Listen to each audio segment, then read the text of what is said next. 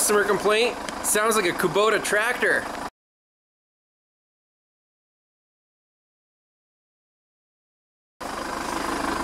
Look at this thing. CRD Limited. My other diesel is a Cummins. Hey, we have a 2005 Jeep Liberty diesel. Super rare vehicle. Customer complaint is he goes into limp mode or he just loses power drastically. Let's jump inside, take a look at the codes, and do a diagnostic on this thing. So we have 171,000 miles. Here's the full health report on the THINKTOOL Pros. Only 2 codes in the PCM. Atmospheric pressure, barometric pressure sensor, and cylinder 3 glow plug circuit. Well, guess what? The customer already fired the parts cannon just a little bit, and he got a MAP sensor for it. Proudly made in China. New boost pressure sensor, MAP. And this is the original one. It says, let's see here, Bosch, EGR, made in Germany.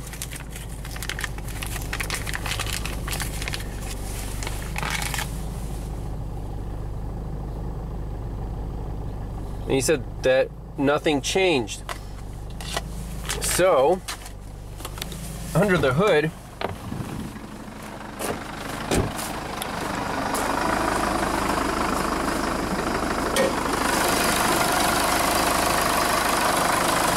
the MAP sensor lives right here.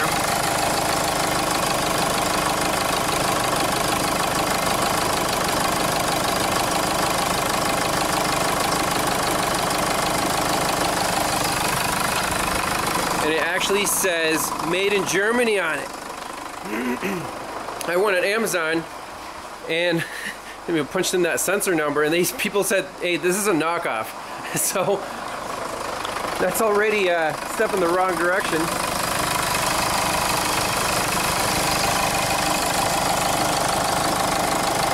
There it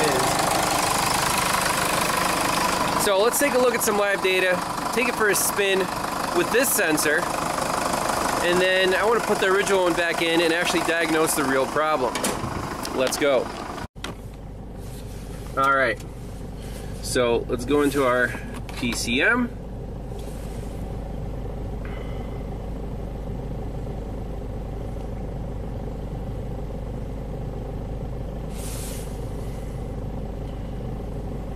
I'm going to read data stream. And only 83 data PIDs, so let's just select them all. See what this thing reads. Alright, so we're in 2-wheel drive, AC pressure, ambient air is fine. Atmospheric pressure is 14 psi, that's normal. Boost pressure actual position 50%, boost pressure 21 psi, boost pressure volts.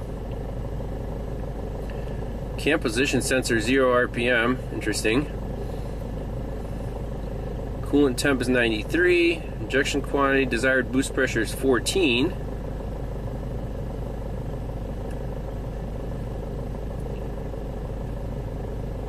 Engine RPM 3, 2, 7. Not exactly sure. Fuel level, fuel pressure,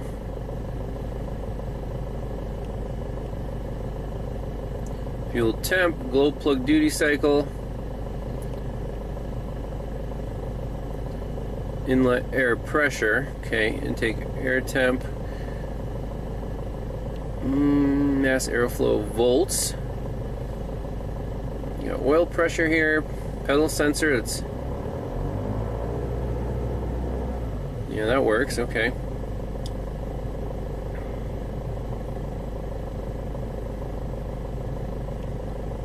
It's cruise control or speed control.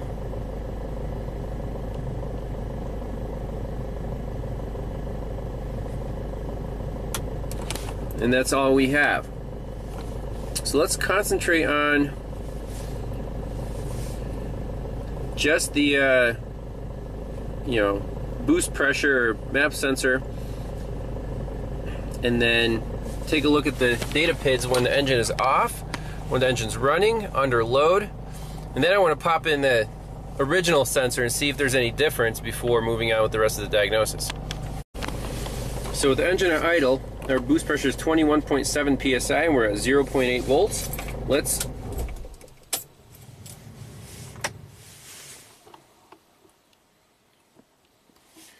shut the engine off. 6.7 psi.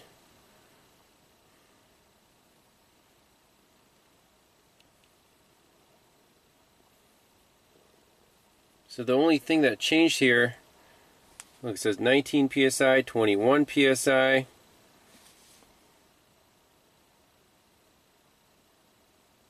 That doesn't make any sense. Why did it drop down to like 6?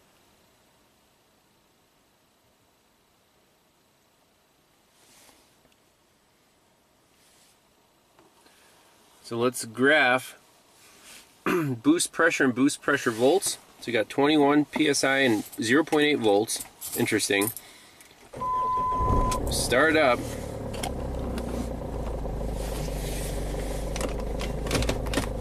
And we'll put it under some load.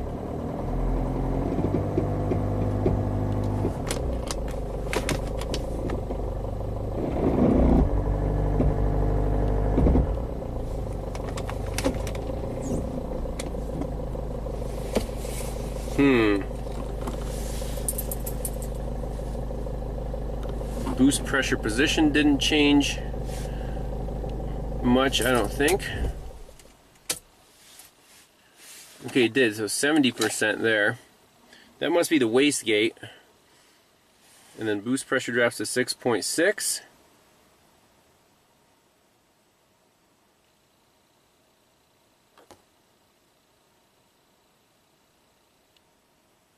Nine, 12, 15, 18, 21. How does it make any sense? The engine's off. Okay, interesting. Alright, so looking at the OEM wiring diagrams here, we're not going to do redrawn. I couldn't find the sensors on there. So we have a boost pressure solenoid there, EGR solenoid, EGR airflow control. Let's go to the next one. Water and fuel sensor, front control module, engine control module.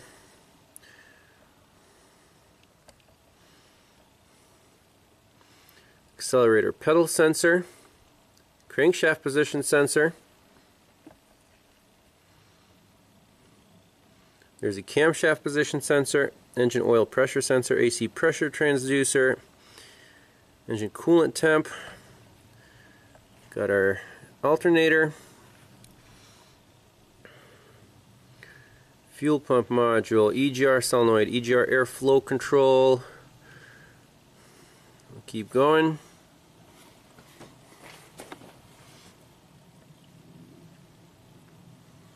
Fuel heater, fuel pressure solenoid, fuel heater, brake lamp transfer case, clutch interlock,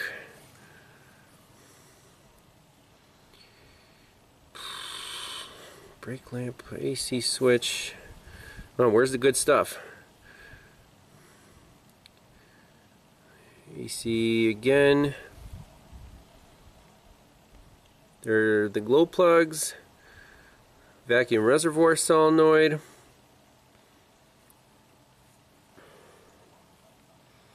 got our fuel injectors, fuel pressure sensor, fuel temperature sensor, ambient temperature sensor,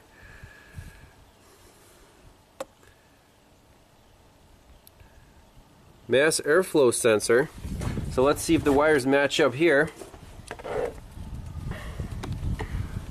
You got 3 brown and orange and 1 pink and white. We got 1 pink and white here on pin 3, that's correct. Now 2, 5, and 6 The colors are not original, but at least we have the pins where they're not agreeing with the diagram.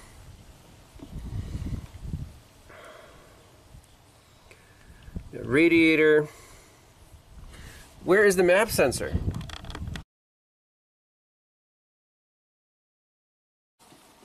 Alright, so the P0105 inlet pressure sensor signal plausibility.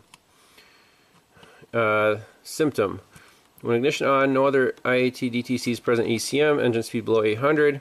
Difference between the inlet pressure sensor signal and the atmospheric pressure sensor signal is 3500 HPA for 5 seconds. We didn't see any of these sensors on the wiring diagram.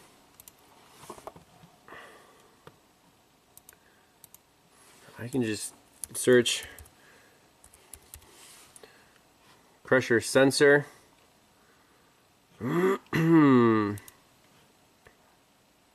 Fuel pressure sensor, manifold pressure vacuum sensor. How about that? And there should be an atmospheric pressure sensor.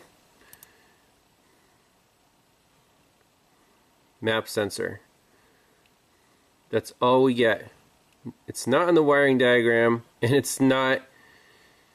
We didn't even show a picture of it. This is weird. Okay, so the boost pressure sensor is also the intake air temperature sensor. It's 4 wires, and again, it's not really helpful. We don't have a wiring diagram, but we have a connector view. Here we go. So sensor ground, IET sensor signal, boost pressure sensor 5-volt supply, boost pressure sensor signal. That's 4 brown and orange, so we can back probe that and see what the voltage is, see if it agrees with our scan data. I also want to find the atmospheric pressure sensor wherever it is. Okay, very interesting. So I plugged in the OEM boost pressure sensor, and we're reading right here 1.56 volts, 13.9 psi. If we plug it into the replacement sensor that the owner put in,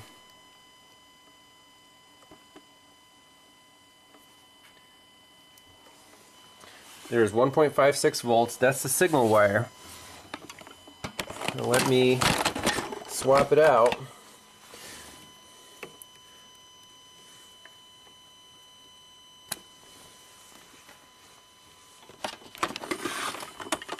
So you can see boost pressure volts is 0 and boost pressure is doing something funky. Okay, let's plug it into the one that's on here right now.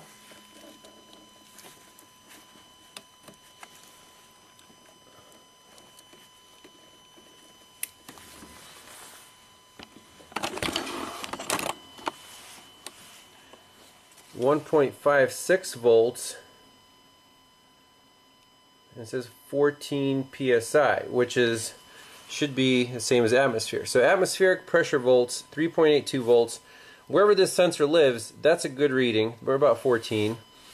And then boost pressure volts is 1.56 at 14 psi. Now, let's start it up and see what happens here, because before we were reading really weird numbers. I'm going to stink up the garage here.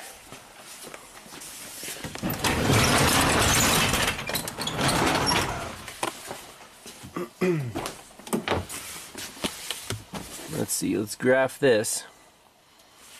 The boost pressure and boost pressure volts.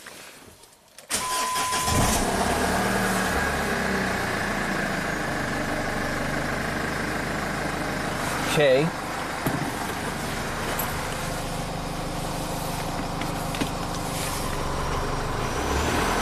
I can hear the turbo spooling.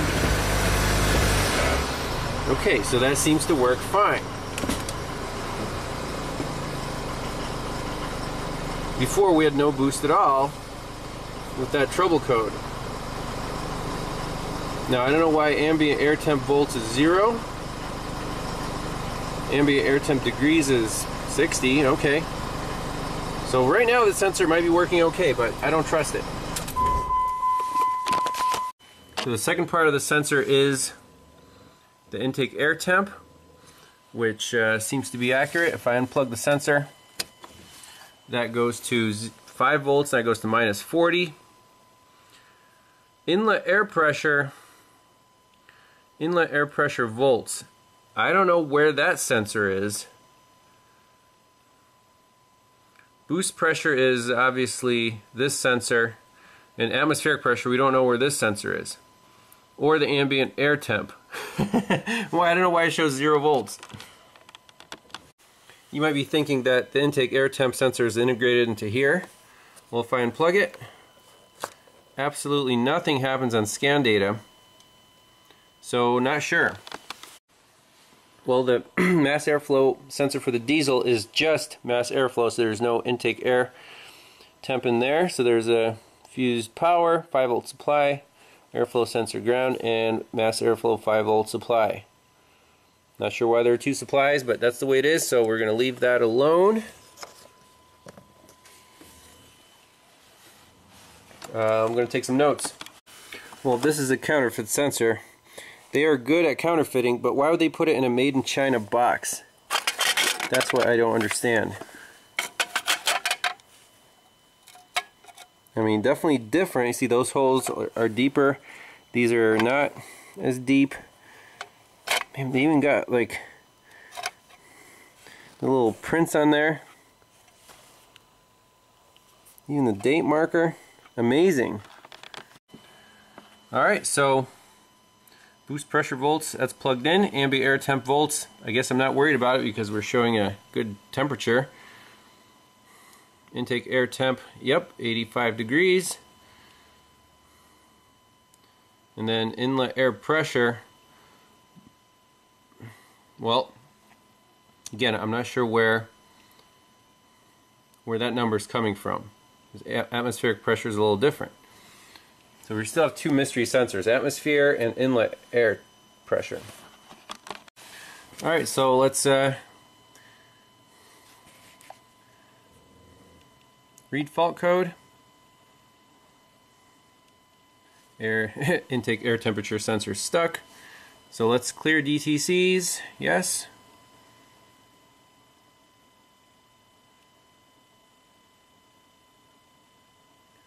Clear codes, that's complete. Read fault code. No DTCs. Let's just drive it around and look at some live data. Alright, here we go.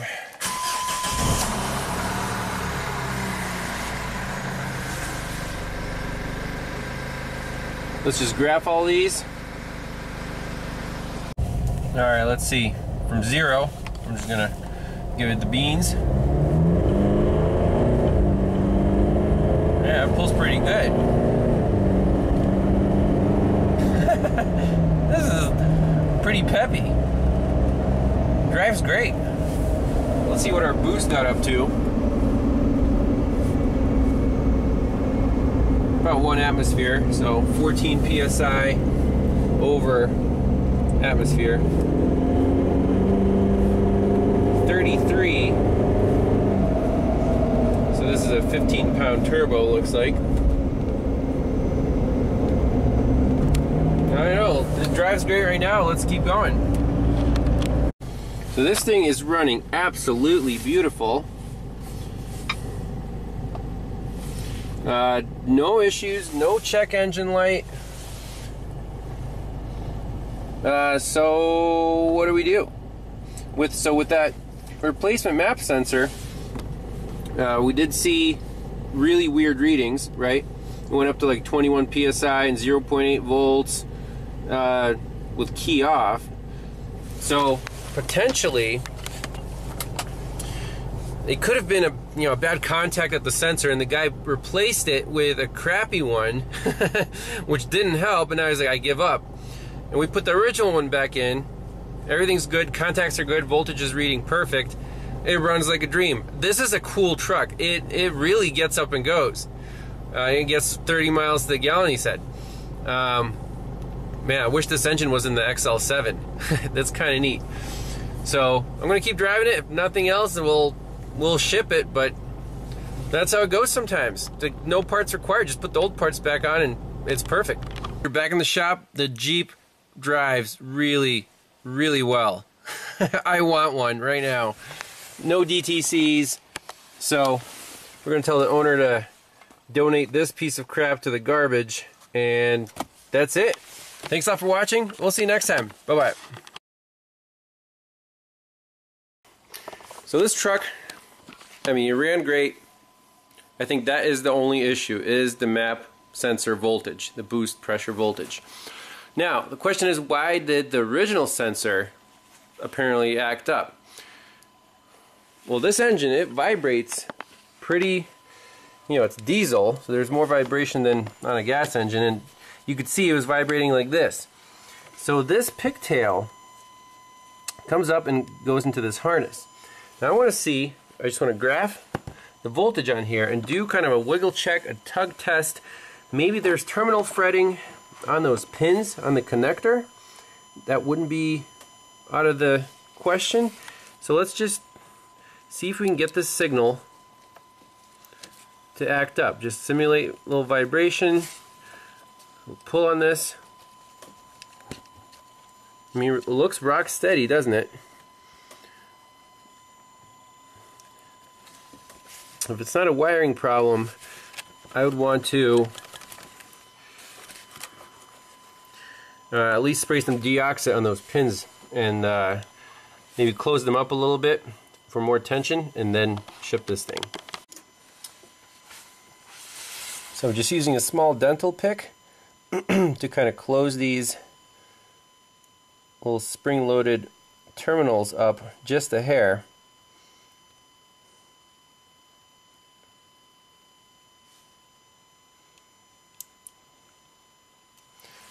And then give it the good old-fashioned little squirt of deoxit.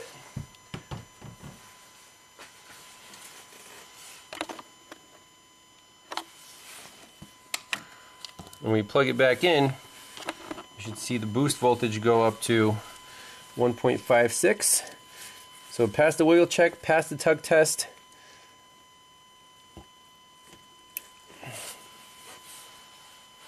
You can see the computer is smart. It'll slowly decrease the actual value after, you know, the voltage went straight up, and this is the reported data. So it doesn't want to change that signal too fast. So let's just make sure we didn't set any trouble codes. We might have.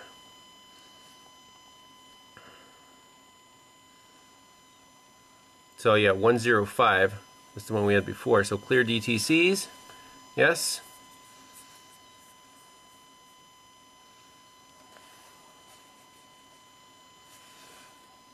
Clear fault code completed.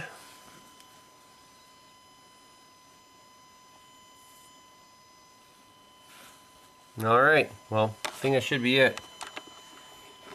Yeah, if this thing comes back, we'll re-diagnose it free of charge, but I'll give the guy a 1-year warranty.